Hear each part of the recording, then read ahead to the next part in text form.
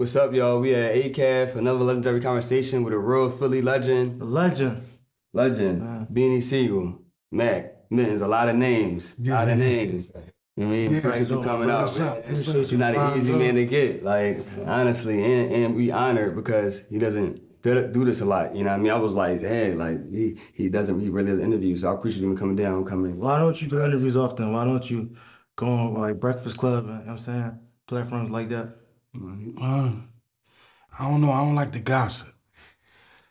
Yeah, a lot of them platforms is good, like for promoting product and stuff like that. But I tend to stay away from it. You don't think you got a lot to say to the people, like a lot of wisdom and knowledge? I mean, yeah, if the interviews be based on that, and that's what they want. But you know, they say good news is no news. Right. So I feel you. Yeah, the news is no news. Yeah. No, but there's a lot going on, even like that's going on. I was like you would be a good person to talk about because I wanted to talk about like how the current things as far as like the main thing right now, the Jew thing and everybody like talking about Kanye West, John. Kanye West and all that. Kanye and Kyrie. Right, like, and I see how you move. I'm like, well, he more low key, but he's still connected. So it's like. Like I like you smart, you wanted something. Yeah. I want to start with your upbringing, you know what I'm saying? Like how was your the childhood like? How was your household in South Philly in the 70s? How was that? Oh man. 2-parent household, siblings? Yeah.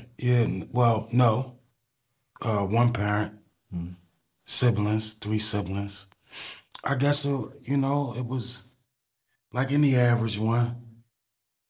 30 kids on the block having fun. You know. You know, Philly, man. Philadelphia, you know. So did it start on Siegel Street? Like is that what there at the beginning? Like no, the Siegel Street, I guess you could say I was that's why I started smelling myself a little bit on Siegel Street. Yeah. What age did you move to Siegel Street? What age did you jump off the porch? Shit. The porch. Damn. I would say maybe 9, 10. That's young. Yeah, bro.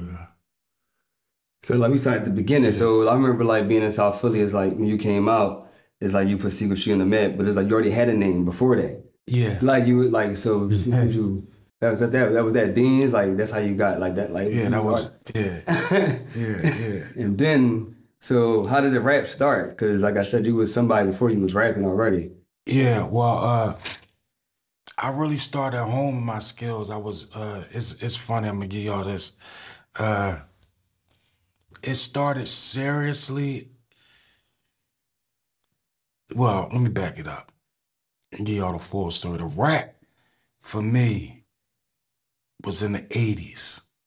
You know, growing up in Philly, going to the block parties, you know, and seeing the local rappers rap. I was always fascinated with it, you know, and I would say it was 2 cats particular. Their name was Jazz Fresh and Snooze B. Watching them, like... Where were they from? South Philly. Oh, shit. And Snooze lived on a block, so, you know, we always had the block parties and this watching how they, like, rock the mic and tear the block up and, you know, the love that they got, it was like I fell in love with hip-hop, period. And you know, that whole scene, the early 80s, like graffiti, I did it all. I did it all, graffiti, believe it or not, the break dancing and all that. But Jazz Fresh played a major part in that, because when I thought I knew how to rap, I just wanted to rap. He really like took me under his wing. Like, I'm talking about young. I had to be, like I said, probably like 9, 10 years old. He used to just like had me around when he would go to different blocks and battle people. He used to let me go with him. And when I started, he started showing me how to, you know, write raps and stuff. So I remember a couple years fast forward, I might have been 14, 15. I'm like skipping stuff, but I went to Slayton Farms. I went to a juvenile facility and people up there was rapping. And I had a couple raps. But when I ran into people that was taking rap like super serious, that was my age, I was like, man, I gotta step my game up. So my man, Larry Nettles, he taught me in the battle when this kid, I never forget his name was Mason. He was hot too. He taught me in the battle and this kid, Mason, and that's all he did was write raps every day, all day. And I battled him. But when I battled him with Jazz Fresh Rhymes, because I knew all his raps from being with him. So I battled him for Jazz Fresh Rhymes. I got all his canteen. And like 2 weeks later, there was a show that used to come on every Saturday, Lady B. And Jazz Fresh was on her show. And he spit one of those raps of his that I used to battle the boy Mesa with. And it was like, they came to the car, it was like, no, you gotta get that money back. He was fighting around. My man Larry's like, he ain't giving up nothing. So it was a talent show coming up. They was like, no, they gotta battle again. They was like, well, I know it ain't gonna be right using somebody else's raps. It's like, man, they gonna battle it again. And you gotta talk about, so they had the subjects like where you couldn't, you had to write it, so. Right. We wound up battling, so I had to, my man Larry's like, man, it's like, damn, like, you know, he was, fuck out of here, no, that's my man. But when we got back to the unit, he was like, man, we ain't giving them niggas back that shit. You gotta write some shit. So I'm like a week. That's when I really started like writing. And all my raps was about Slayton Farms. So they knew like these rhymes, like, you couldn't make this up. Like I had to write them joints, and I wound up crushing it. You remember them Jones? That's heavy. No, No, that's a crazy. I had to write the raps about the whole Slayton Farm. From then, I just started writing like every day. And I remember getting out of Slayton Farms, and it was a cat named Rahisi. I met him. And he was really like, because I left it alone. I was like off and on with it.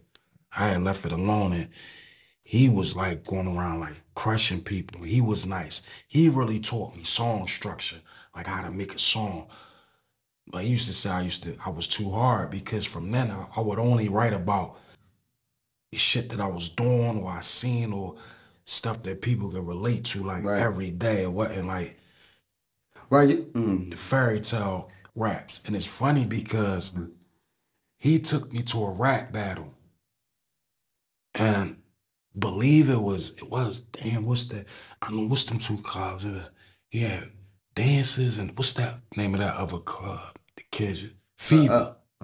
Club Fever, I think it was. He took me to Fever to this rap battle. We go to Fever to the rap battle, and the guy Mason that I battled was in the battle. And he won the battle. Right. Because I wasn't in it. But he won the battle because he used 3 of the right. He was saying my rhymes from up Slayton Farms. That was crazy. Yeah, that shit was crazy. True story, too. True story.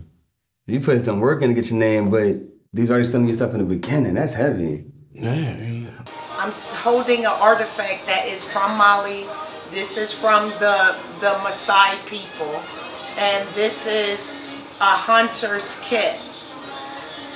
See, it's authentic from Mali. But I like how, like, what people say about you, like, everybody knows, like, yo, when Beans rap, he rapping his life, he rapping what he did. Yeah. Like, yeah, he one of the realest. But to see how you started writing rhymes about the environment you was in, and like that's how you that's your virtue. That's heavy. Yeah. During that time, did you realize yourself being a legend during that time? Did you picture yourself being in this position? Never. It wasn't nothing that I just knew how to do it.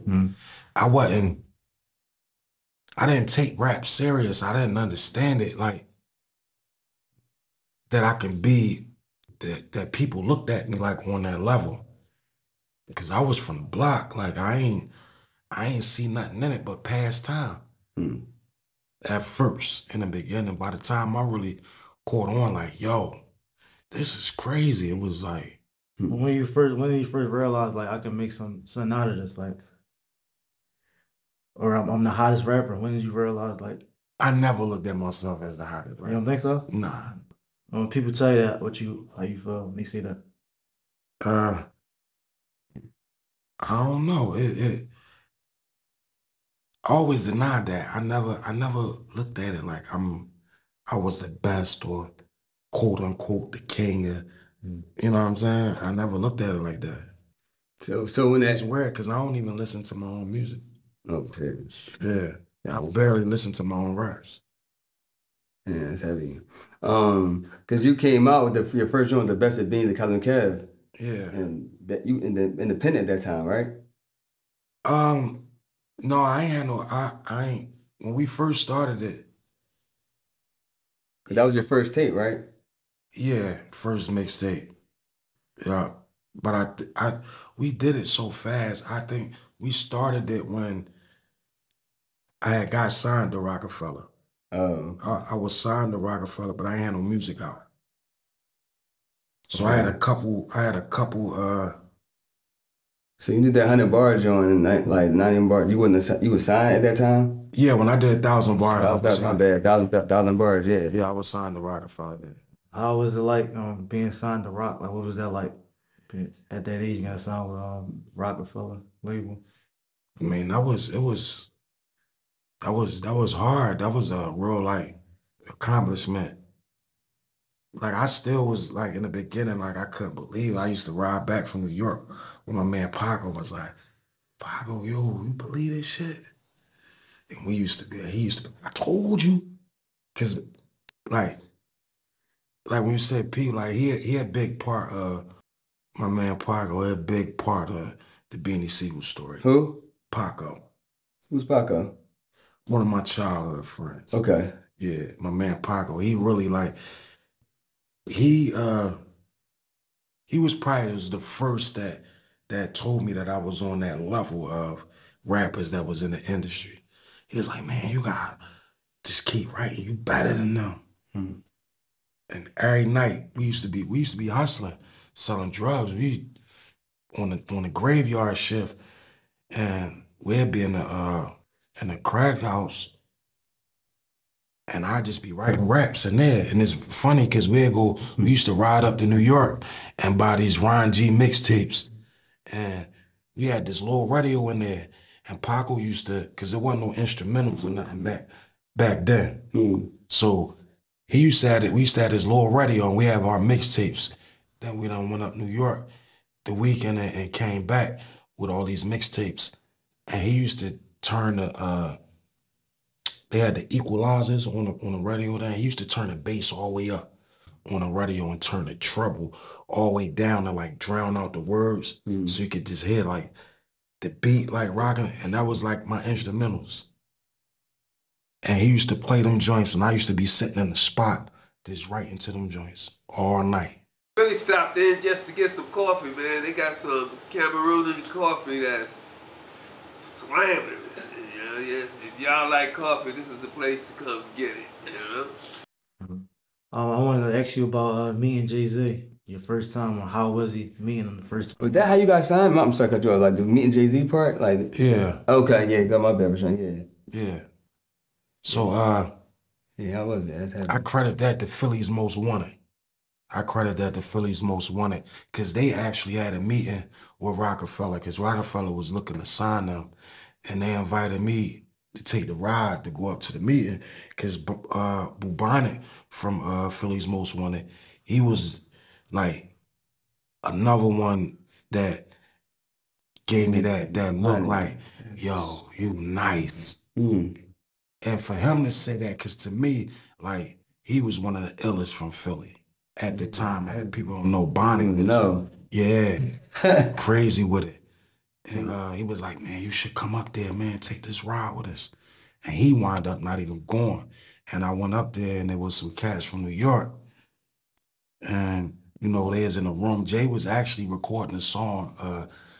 It Was All Good a week ago with Too Short. Too Short. Listen to that, John, before you walked in. Yeah, Too Short was in that on that record. He was in a session, and you know, people was rhyming, and it turned into a little Philly, New York thing with Most Wanted and these other kids from New York, and they said some slick Philly line, and I'm like, damn, they try to line us up in this joint, and I wasn't even supposed to rap. I just was there, and I remember Jay like asking like, anybody else got any raps? You who rhyme? And I was like, yeah, I do.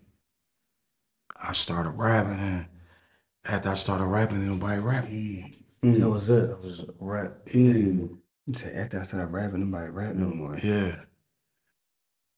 So did you like, was Jay-Z like the same how he is back then, or was he different?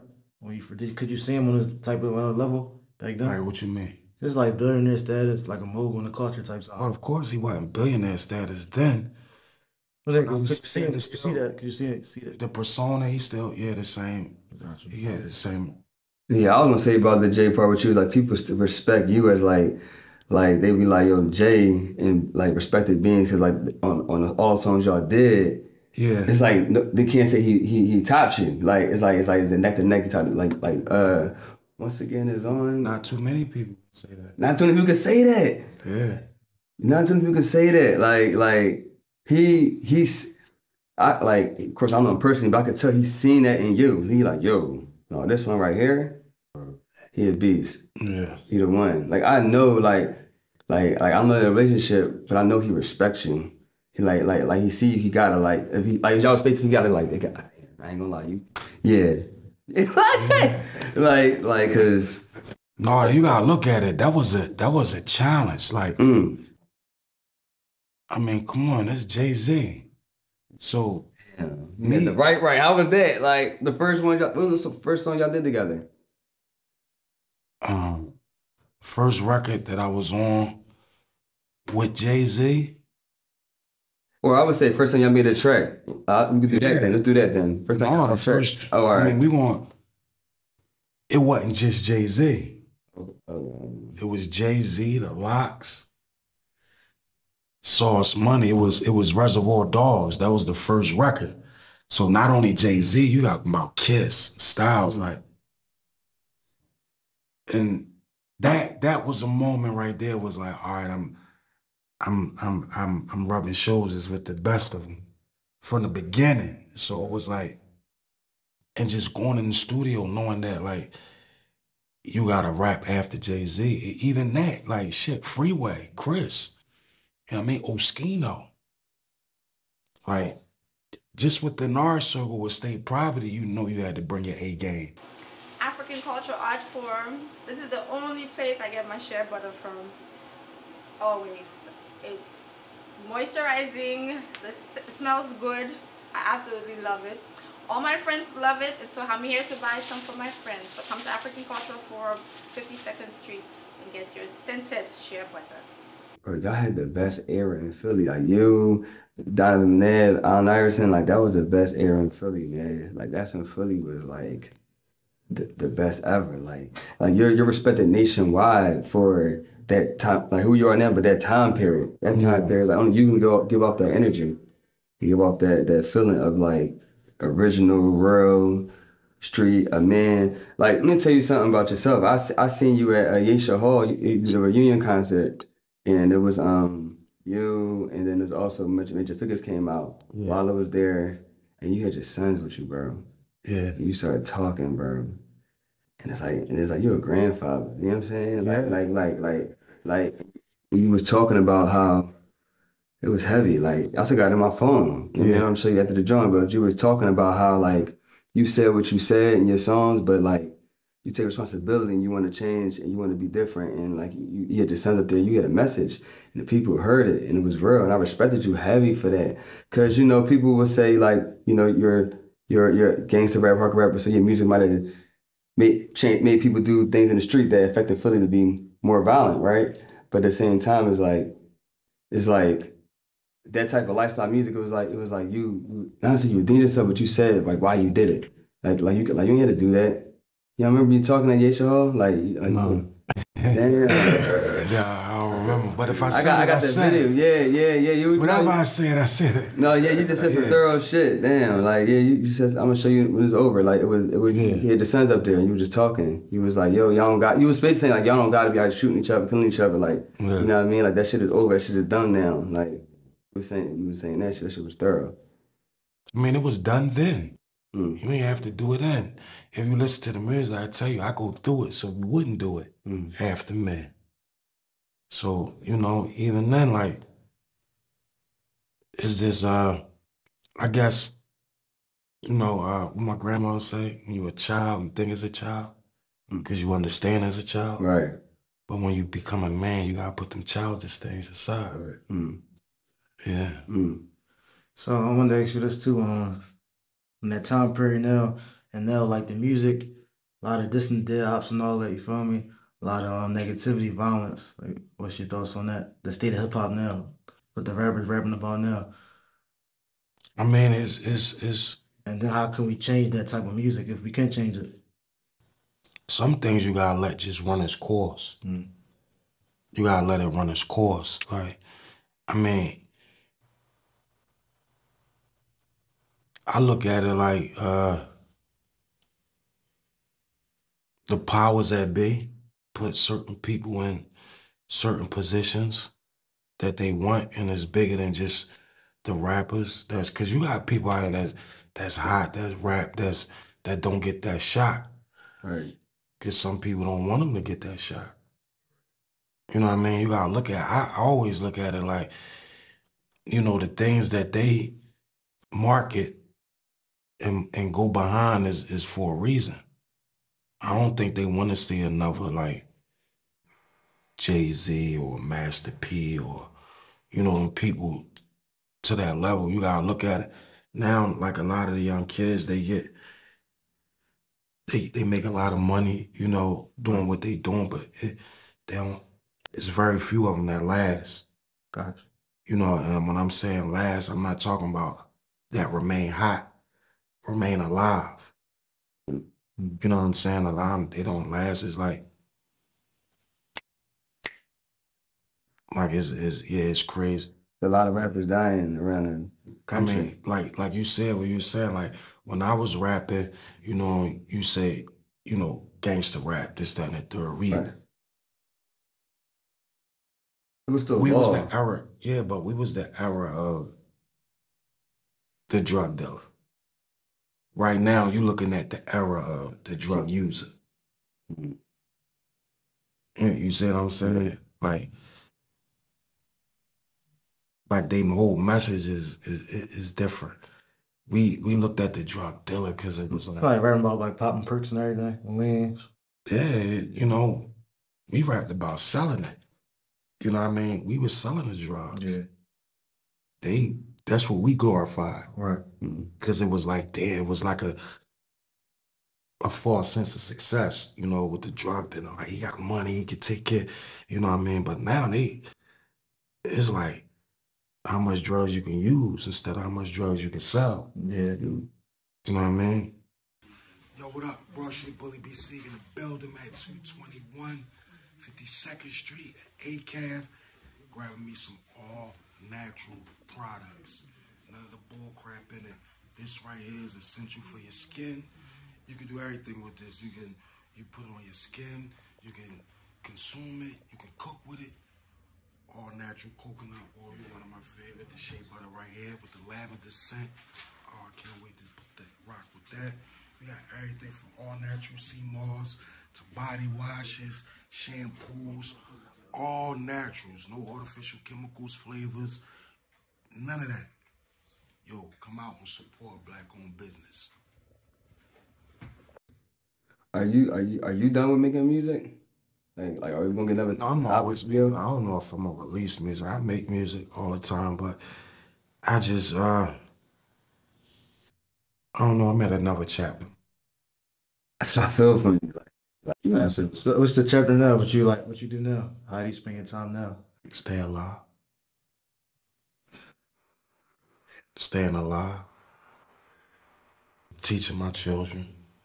Showing them my life and where it's at and the mistakes that I made. And, you know, because when you live that life, man, you miss out on a lot. When you in that, like, and I missed out on a lot. Like, as far as being there, that life can take you away from things that's important because it's really, it's a game. It's like, you live in a false, like, fantasy.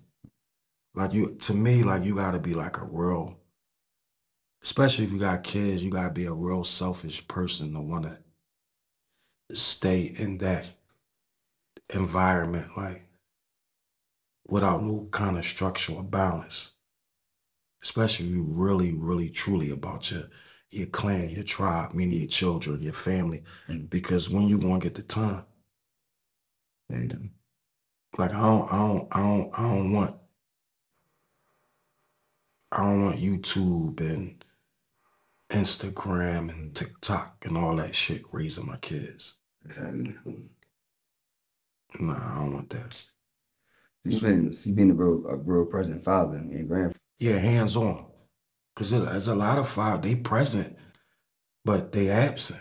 You know, you can be there but not be there. You got the father that some dudes, they'll go to work 9 to 5 it and don't even feel like doing it. Don't really want to do it. And they come home mad at the world. They might take it out on their kids or their mother. And you got the parents that's in the house and they don't have that patience or whatever to deal with their children. So they stick a tablet or the phone and go over there and play like. Yeah, okay. Yeah, so like you said, YouTube raising the child, Instagram, TikTok. Yeah. Phone 24/7. Yeah, so we doing. So you putting out music right now, taking away from you being a presence. That's what you've been on lately. Cause it's hard to check for you like for new stuff, but I understand like you want something like. I mean, it's in the music. You know, a record I did with Freeway can't go on this way. We make these chips off the gift that we curse with, but then my mind drift, am I defeating the purpose? Cause you feel like shit when you miss your son first shit. But then who gonna pay the bills, supply the meals? It's all in there, you just gotta listen to it. It's all in there. I seen a post on Instagram and you said Freeway, the strongest man you know. Yeah. Can you explain what that means? Yeah. Wow. I seen that. I mean, Free, the strongest dude I know is like, because I just look at all the adversities Freeway been through, going through, and to remain so humble and positive like you do, like he gotta be he the strongest dude I know. Freedom, one of the most honest dudes I know. He always find a way in the shittiest situation to find some good out of it. Sometimes even to a fault. He got that roar, you can tell inside his energy inside. He can't. And he's in the community heavy. He's in the community heavy. Good. Oh man, good brother, man. Shout out to Freeway. Yeah. What you think about that bill? That's the one, right? We got mango, lavender, strawberry, honey, vanilla. You know what I'm saying? Lavender. I said lavender guy. Lavender for the chill. Everything laid back with the lavender. I be seeing things that talk highly about you too. Yeah. Yeah. I'm like that's love. Like the connections, like, and just to see the respect. The respect. How you who's somebody you looking at in the industry that's like you tapping into musically in the industry and in Philly? In the industry, that's from Philly right now? And from Philly. I was saying both, like in the industry and like upcoming Philly artists that you like. I got a couple of them that I like. I like OT the World. And you would stay with him for a minute. Yeah, I love OT the World. Leaf Ward is just, he one of my top. That's from the city that put on right now. Leaf Ward. Another cat been riding with him for like the last 2 weeks. I've been on my Hollow Man. And Yeah, I've been riding the Hollow Man heavy. Yeah, the last 2 weeks. Far as the new cats, Core, West Philly Tour. I like Ryder. oh, that's Ryder. Yeah, he hot. The Philly Goats. Yeah. You tapped in. No, yeah, I rock with them. What Damn. about industry? Like, he listen to an industry, mainstream. Man, in the industry right now, who do I listen to? Things. Who you album music? Who you play? I don't even listen to Apple Music. Oh, Tidal for Spotify. Yeah, I listen to oldies. I get my car, I put on Teddy P, Isley Brothers. It's that good music. Yeah. Bobby Womack. Yeah, that's what I listen to. Donny Hathaway. Yes. Yeah. How about Otis Redding? Of course, Otis Redding. I've been on my Donny though, real heavy though lately. Donny got a song called "He's My Brother, He Ain't Heavy." That's a record that I'm gonna put y'all on. Go listen to that, Jimmy. What's the name of it again? He Ain't Heavy. He Ain't Heavy. Yeah.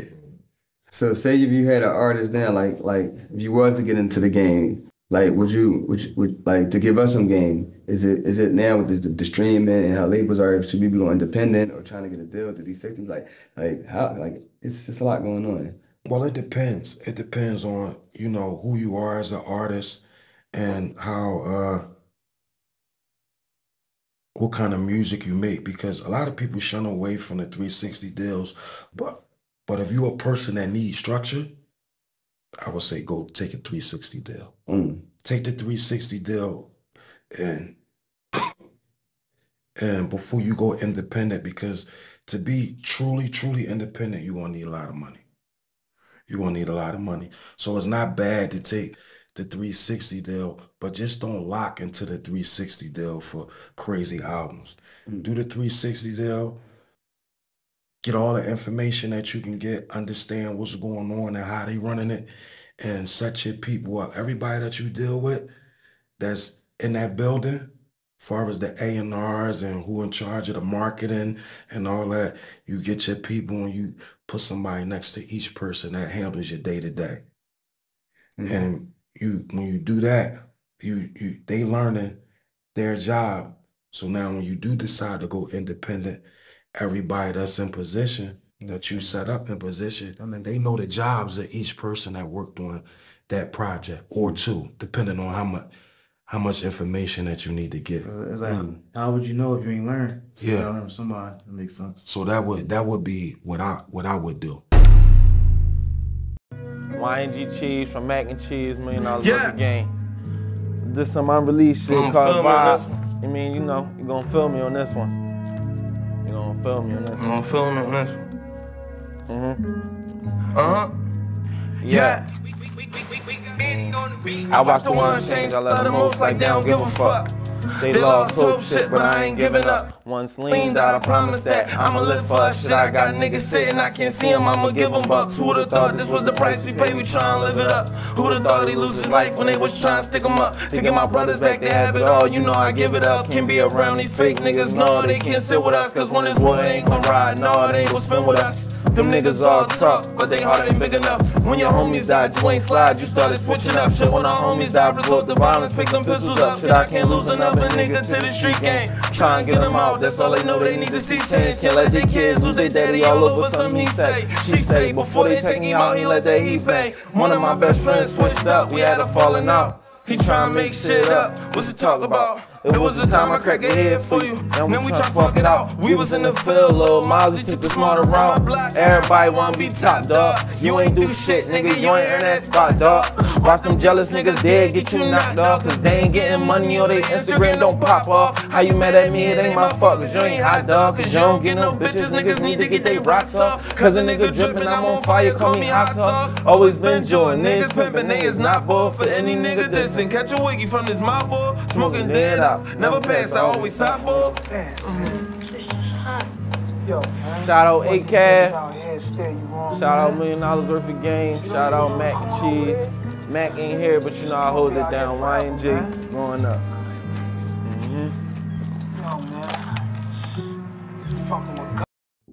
So with Philly having all these artists now, like, you know, literally is a rapper every block. Is it a way that you think that we can make money if we get like create like a market or some infrastructure here, or even showcase venues? Like, we not even a lot of showcase venues for even to have our own events at. Like, cause I feel like it could be a good thing because there's so many people doing it, but we not capitalizing because everybody got like be leaving to do it or really don't know what they're doing. I mean,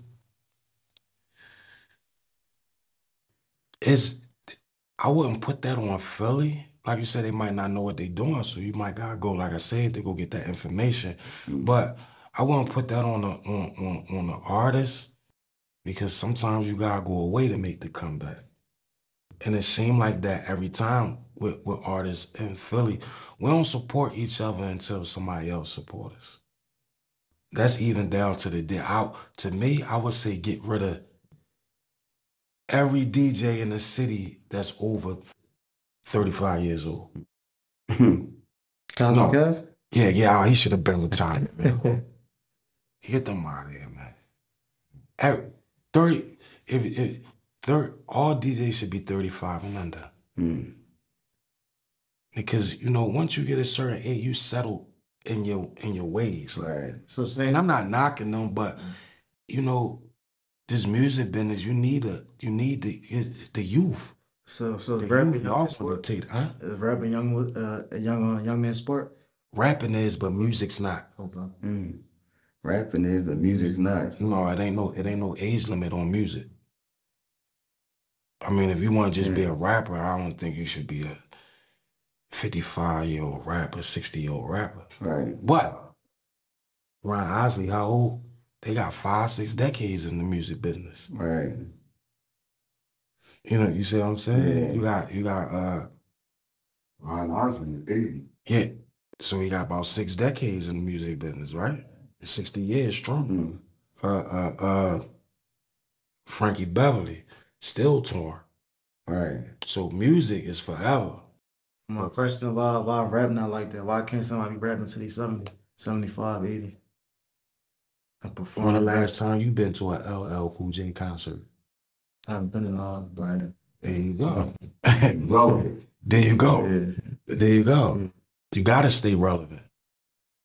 Yeah, we gotta create. And I was thinking like, but in Philly, because like I did that. I went to Atlanta and tried to like try to quote unquote make it out there with doing stuff, and it's like I came back, but it's like what I realized in Philly is like we got great talent down here. We don't have avenues.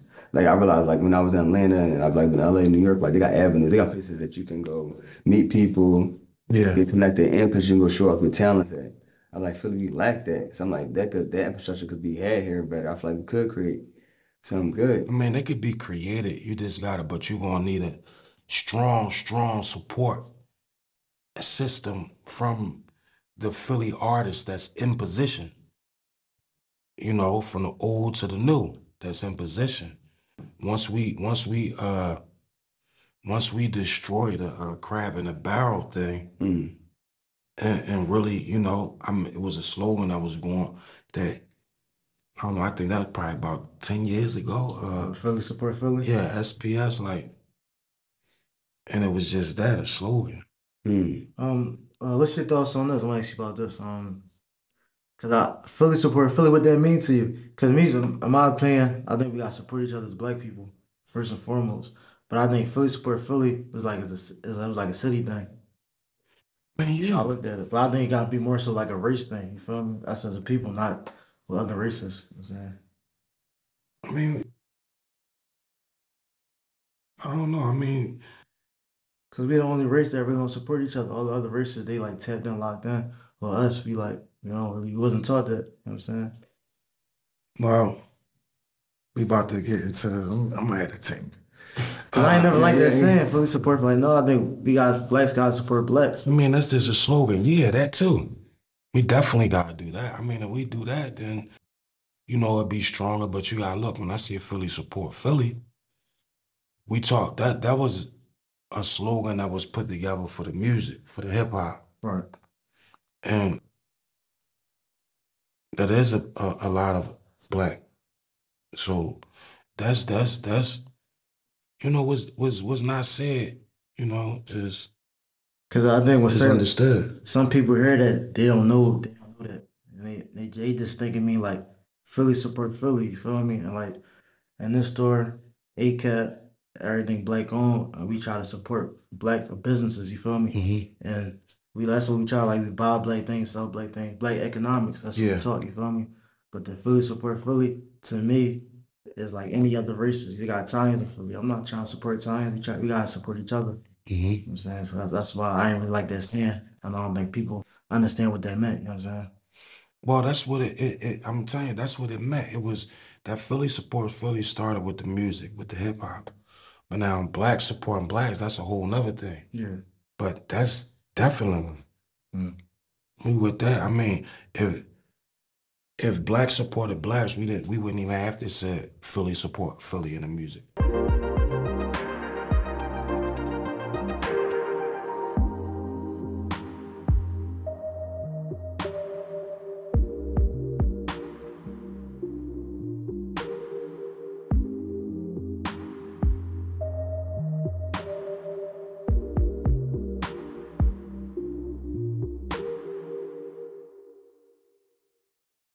And it's funny, like an elder told me, they was like, how can you have a movement if the movement is not funded by nothing, right? Yeah. And it's like ACAF, like they're like, why this place is special is because they sell their own products, make their own products, distribute their own products. So they're a manufacturing company and distribute. So if people came and supported ACAF, we could create funding to do more and more things because it's within us. But also people should take the same concept of doing for self, building for self, and supporting self.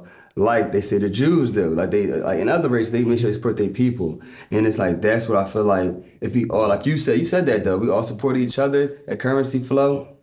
I feel like we can create, because then we could buy venues or lease venues and try to buy them later, and we can do more here. But like you said, we don't have the mentality, because like when I was in Atlanta, they had the mentality of supporting each other. Like it's a mentality. It's like I went down there and I was selling my brand T-shirts, Legendary, and they were just buying them off me without even really reading them first. Like, well, you gotta look at it like this. You got about 600 years of reconstruction. And I mean, to tear down that, like you said, we wasn't taught that. We was taught actually the opposite. That's why you had to field nigga in the house nigga. And that's where it started at. And if did that make sense to you? Bring it down to you a little bit? Yeah, go ahead. Yeah. So you got the field nigga, then you got the house nigga. Now the field nigga, he out there working for master, picking the cotton or doing that. They live out in the shack or the outhouse or, you know, the shed. Yeah, I understand that. That rich nigga, he live with, house nigga live with the... And the house nigga living there with master. Master, yeah. Now he got it good in there. He get to eat the scraps directly off a master plate or whatever he in there is warm in there. Right. So he got more privileges and perks than the field nigga. Right. Now the field nigga, the master don't gotta whip you no more. Cause they gonna send the house nigga out to do the job. Right. Now the house nigga feel as though, you know, he could puff his chest up a little bit. Nigga, I'm eating better than you. I dress better than you. I'm living in the master house. Yeah, y'all get out there and do that. So you think people are programmed to not support their own people? It's a programming. It's a programming. You think the house nigga and the field nigga got? Right. Hell no. We shopping unprogrammed. Because when the field nigga want to rise up and rebel, who the first nigga that's going to tell him you tripping? The house nigga. Don't y'all start that shit and get me kicked out the house. Because y'all want to uprise and take over massive shit. Right. So you gotta, that's what I said, there's a whole lot of shit that gotta be reprogrammed. So they gonna tell him. Are you gonna write a book? You know we gonna tell them. You gonna write a book, man? Like, you got some time, man. We need a book. We need It's coming soon. Yes, your point. Yeah. Thoughts on Kanye and all that, what he said about the Jewish people and how he lost the deal with Adidas or Nike. I think Kanye, I think he's very passionate. I don't think I know he's a very passionate person. Kanye gonna say what he want. He gonna say what he feel, right, wrong, or indifferent. And when we know that, sometimes people get the message misconstrued when they already put the messenger in a particular box. So it all depends on what part where he say, if you out of the whole Kanye ordeal when he went on Drink Champs and he was talking, when Kanye gathered himself, he said when Nori was trying to, you know, save his job or his relationship with whoever he dealing with, he kept telling, no, Kanye, but we loved you. Kanye's message was, all right, you want to keep going there with it.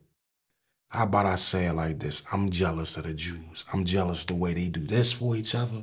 And that's his whole I'm jealous the way they don't abort their children. I'm jealous of the way that they stay married. I'm jealous of the way how they support each other and help each other businesses. Basically, Kanye is calling to action to the his black successful peers. You know, you look at it, and this is just my point of view. Everybody's quote unquote black excellence. And, you know, they had a little luncheons and whatever they do. But where the black excellence at when you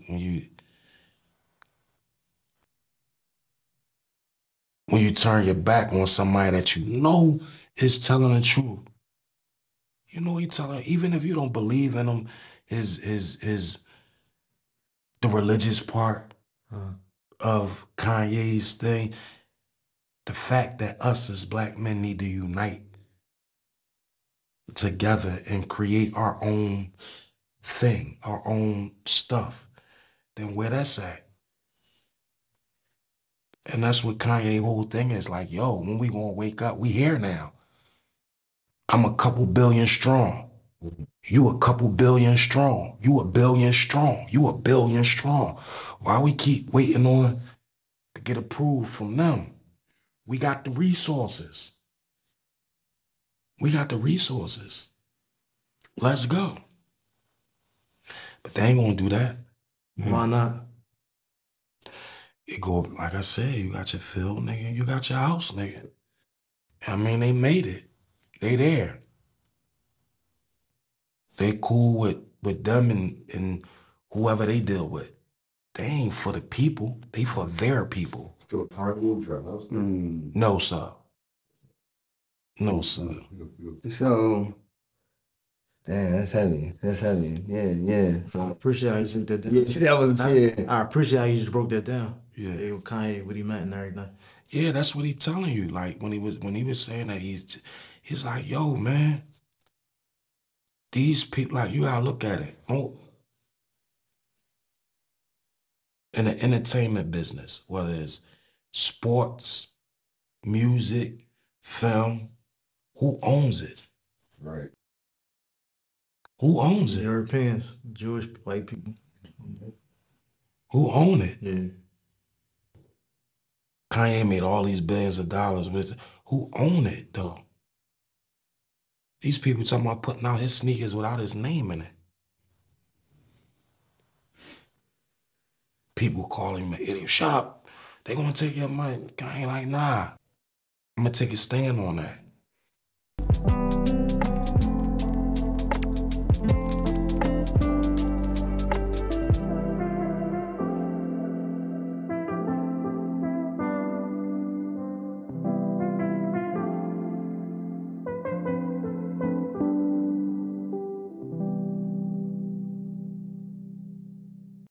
yeah, you was building on the Kanye, and I was the truth. Wasn't Kanye got his first placement on the truth? Mm-hmm. And that's the beginning. Was that the first single that you wanted to drop when you came up?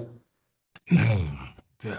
Nope, that's crazy because it wasn't. My first single, I wanted it to be What Your Life Like. What Your Life Like, mine's everything, son. Yeah, I was on that. It was either that or Ride for my niggas. That's what I wanted to be. Oh, you trying to come out like that? Yeah, that was me. Okay, that was so damn. So that's Beans. Yeah. Damn, that's heavy. That's heavy. Who made them beats? You remember? Shit. Damn, I think A long time ago. Shim. I believe. And they probably didn't want them to drop because you had that Kanye beat, and it's probably when Kanye was. Nah, no, Kanye wasn't. That was Kanye first placement. Yeah, that was Kanye first placement, so he wasn't Kanye yet. It was Kanye, he wasn't. He wasn't Ye yet. Yeah. He wasn't yet. You gave him the name Ye? Yeezy, no, not You yet. give him Yeezy and all that. Yeah, Yeezy. Kanye West had an interview on he's about to get around one time, and you saved him. That's what he said. That transpired. That sick flex. Did you save his life? I wouldn't say I saved his life, but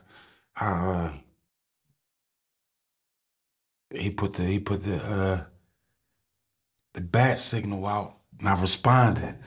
Yeah, he just said, Drink Champs gave you some money. They're gonna give you some money. Did he ever do something? Or he was just talking?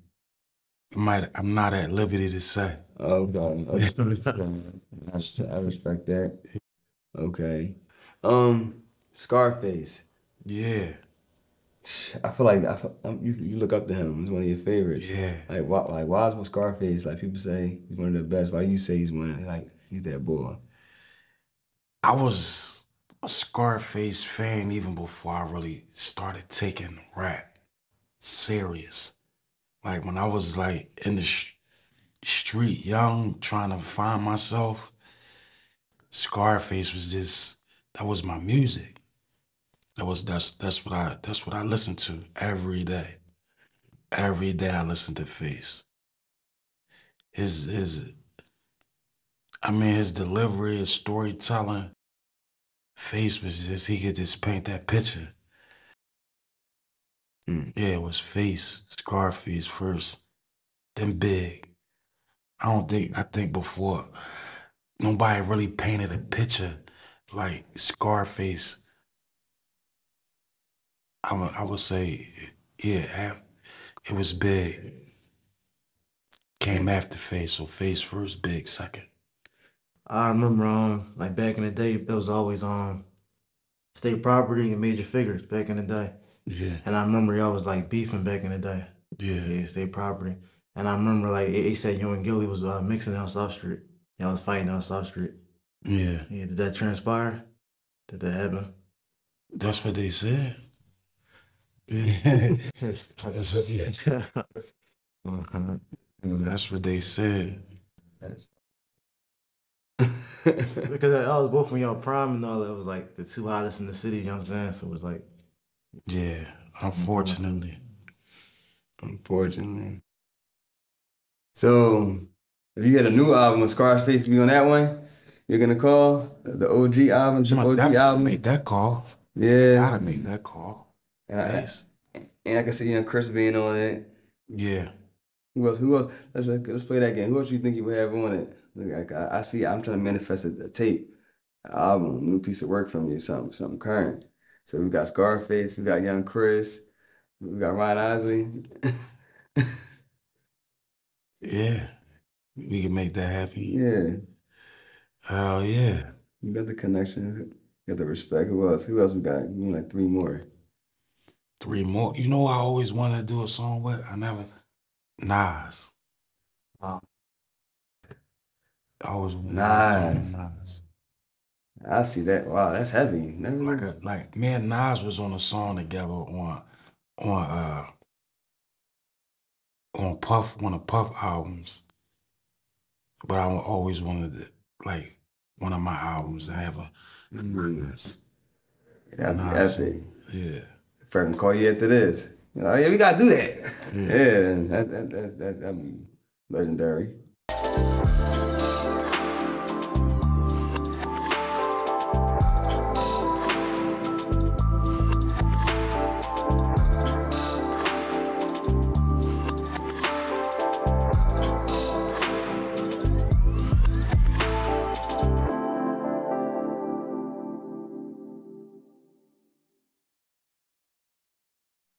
I want to talk about the time that you got hit, that you got shot. How did that change your life?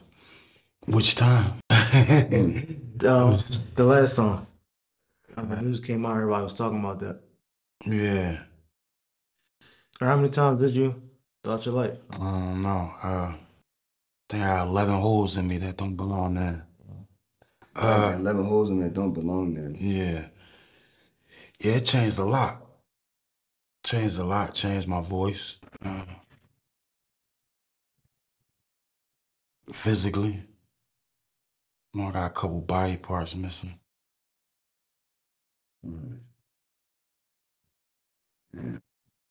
Yeah, that was a rough one, right? The last time, that was a rough one. It was a blessing to be able to like survive something like that. Alive. I'm alive. That's what you doing? Alive.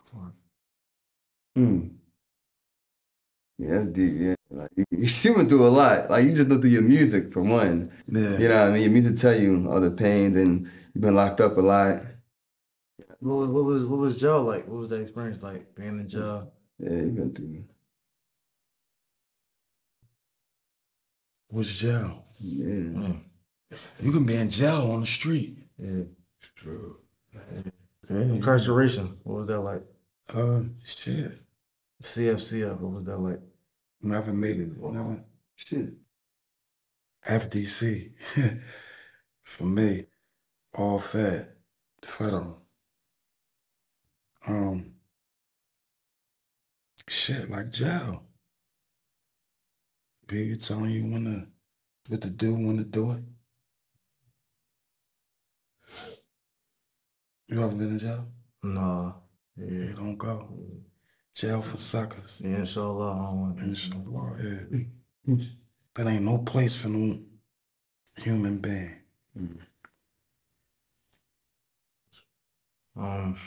You Jay-Z and all that, your relationship, do you ever see yourself like being like friendship again? Not saying I'm not friends now, but like in the future, like in your 60s or 50s, do you see that?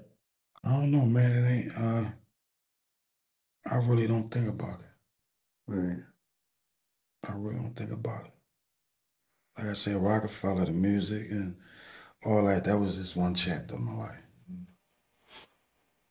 Who knows what the future holds? And that's what I feel like from this interview. Like I just like even like looking, like I said, looking at your past interviews, I'm like, Beans is on something. I was saying like Beans is on something different now. Like he's on a whole new, like you evolving, like to another state. And then that's why when you said father and being present, like I'm like I could feel that because you spent at least 20 years outside, right? More than that, you know what I mean? Like outside, so it's like now everything's slowing down for you. That's why honestly I do see like a book or like you get into like movies, like how you like you mean stuff like that because you more chill. I don't see you running around all crazy again. You know what I mean?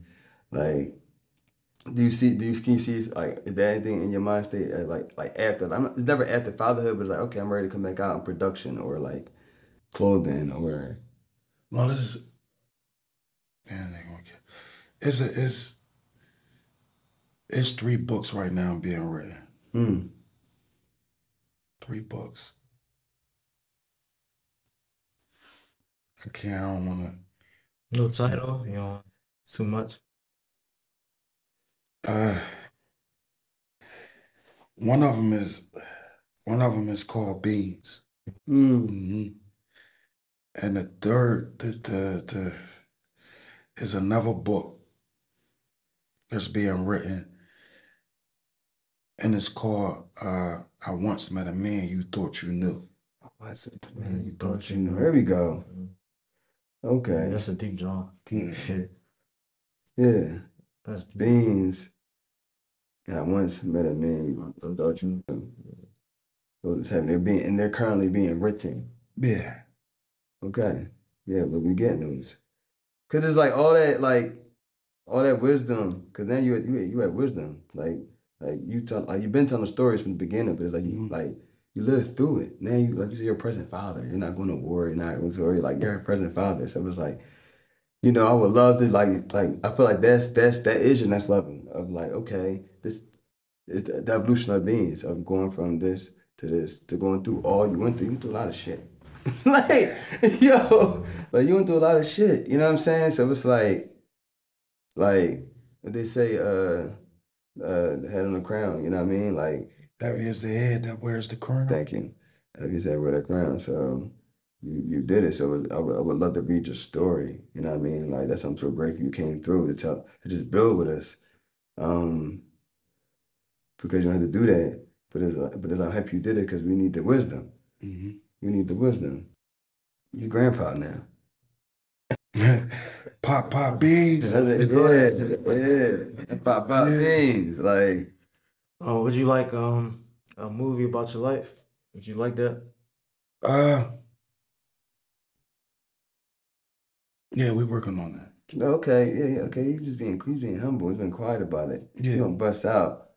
You know what I mean? Iron is real. Sometimes you just gotta move a sound. Yeah. Because people gonna block him. I want to ask you for advice and all that. What we doing? What you think the best way we can build? What we doing? Our platform, ACAF, our store. You feel me? Our neighborhood. Some advice that you got for us.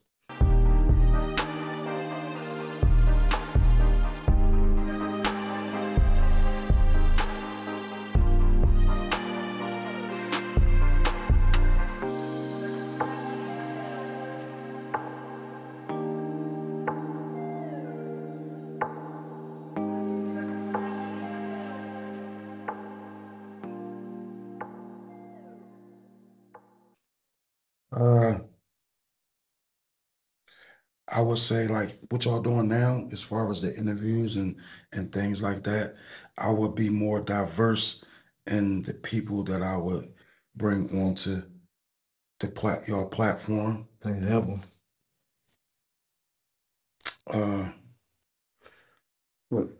I would bring more, instead of just bringing rappers onto the show, I would bring strong Black entrepreneurs, period. I would explain y'all infrastructure on what y'all do.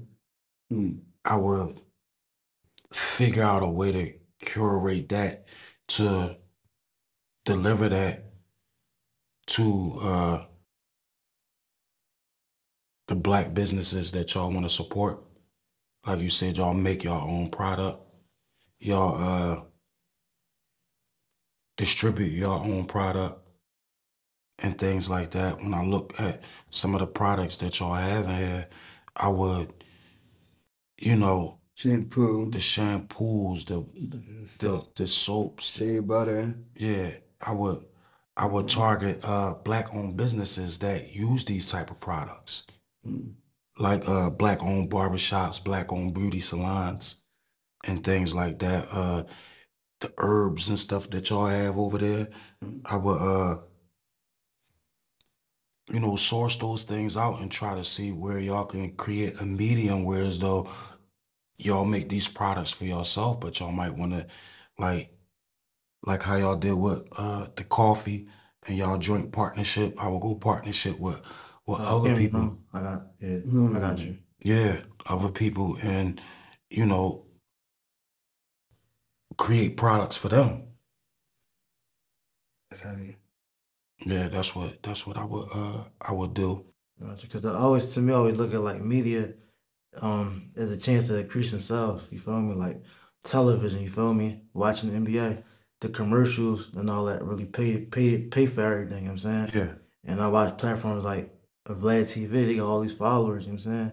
They can really sell whatever because they got so many views. You know what I'm saying? But you gotta look. Say this product right here. This your product, right? Yeah. This shampoo. This your product. So how much do you sell this product for? It's $10. Well, all right, whatever you sell it for. Right.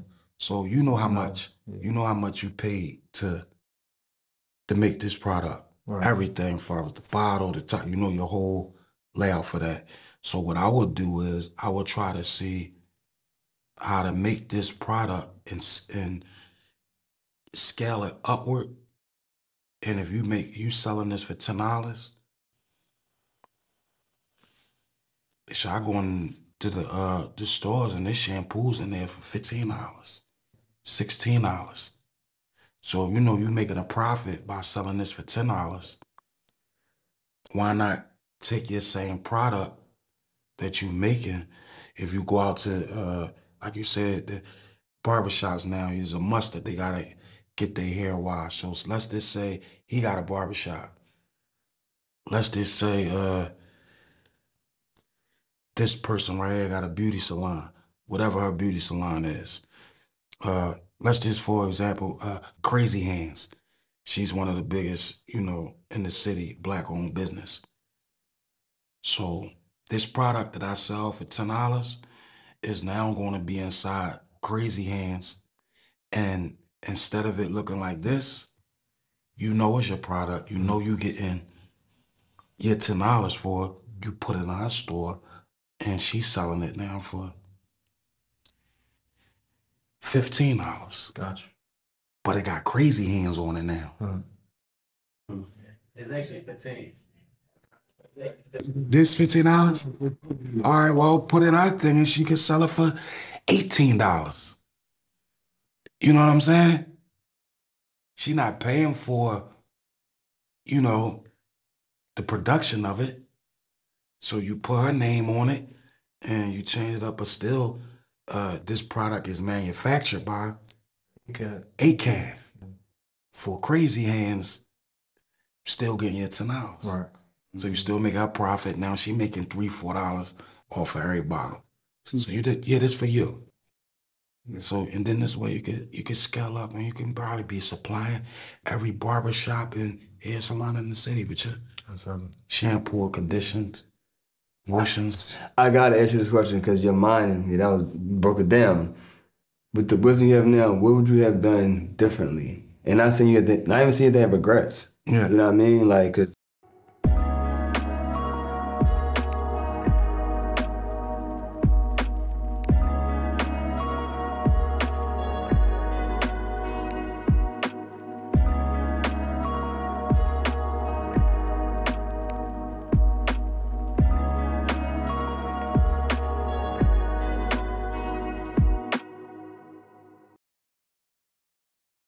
No, you love who you are today. But like, if you be like, okay, damn, I get this. Like, this is what I've done differently in my career to maybe get a different outcome over here. But what I done differently?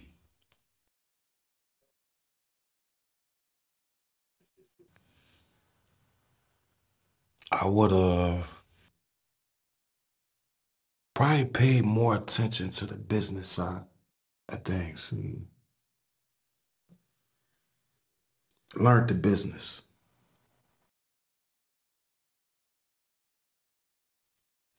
That's it. Learn the business. That's simple. Yeah, it's simple, man. Yeah. My question on who's on some of your political leaders, like some people that you look up to. Political leaders? Yeah. I don't get into politics. Oh, okay. I ain't a political person. Well, when we say, it's not just political. It's not. All right, how about some like political heroes? Rebel, radical. People like in the culture. Now or now? It could be dead. It could be dead or not. I don't really think of too many alive now. That's who's somebody you look up to. Or like somebody that you respected, more likely. Like me, myself, Marcus Garvey. Somebody I look up to. Shaka Zulu, Kamathi, people like that. Nat Turner.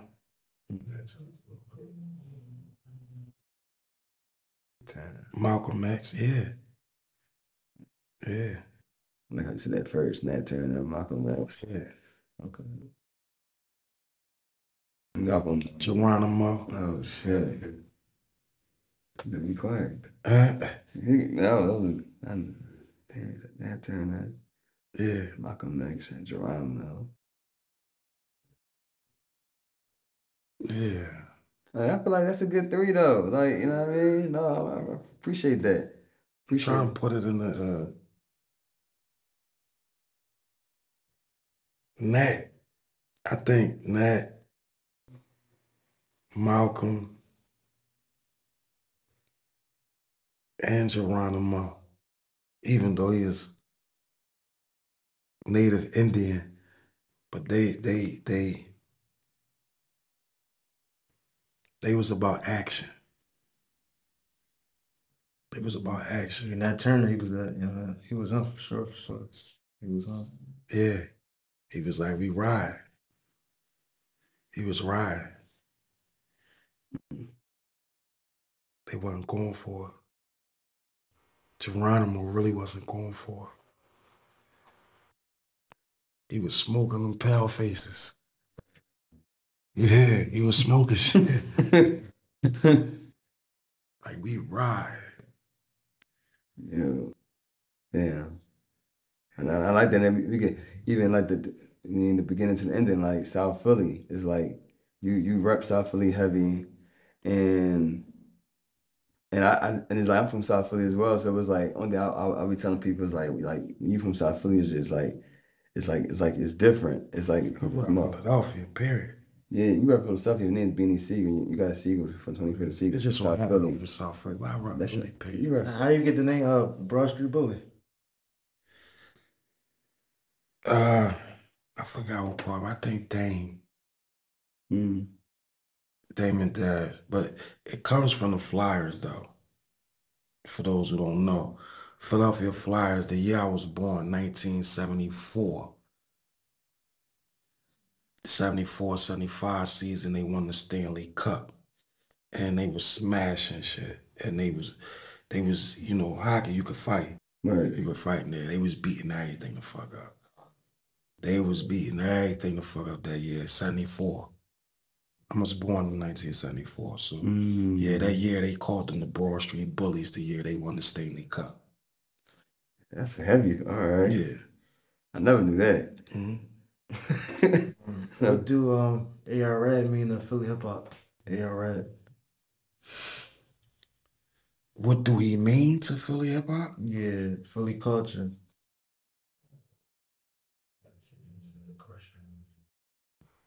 That's a real good question. When keeping it too real goes wrong.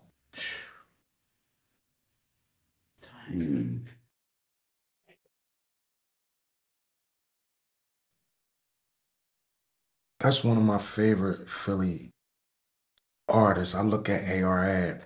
I really don't think AR knew how big he was. When I look at him, I be like, dang, cause AR took a page out of my book when keeping it real goes wrong. Keeping it too real goes wrong. And it's crazy because I be, you know, I'm a globetrotter, and like I said, sometimes you gotta go away to make that comeback. I think if AR could have separated the street side and had more information on the business side of things, and AR Ab would have probably been the next Beanie Sigel, if that makes sense. Wow. Like, I got people in Chicago who they love Ab. His whole everything. They might know more AR Ab music than people in Philly do. Damn. Yeah, AR Ab. I call somebody from Chicago right now. They call AR Ab in Chicago. That was Baby Beans. Damn. Yeah, he was strong outside of whatever you think AR Ab meant to Philadelphia. He meant that to a lot of people outside of Philadelphia. Well, how you think people compare y'all to each other? I mean, just his raw aggression in his music, and he just was real. He just was real in his music. Too real. Is anything you want to say to your fans, you know what I mean, that you know, about to check in with you and see you, you want to say to them? Stay alive. Stay sucker free. That's it. Figure that out. Figure out how to stay alive and keep your integrity as a man. Damn. Keep your integrity as a man. Stay alive and work on your character. And work on your character. Yeah. We appreciate you, Beans. Yes, sir. I mean, you definitely living legendary. Legend. Your thing out here. Living legend, bro. Beanie Sigel. ACAF 221 South 52nd Street. Cop some products.